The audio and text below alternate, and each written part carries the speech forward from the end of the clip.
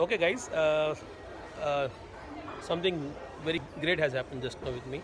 While I'm traveling, and as I just showed you earlier, the place from where domestic and international passengers get segregated, and then I had to switch off the video because it's not permitted to record anything in the security department. So as soon as I crossed that, I met one of my old students who was placed at GVK, which is now Adani. So meeting him after 3 long years, and it feels great and proud and happy to see your students working where they should be.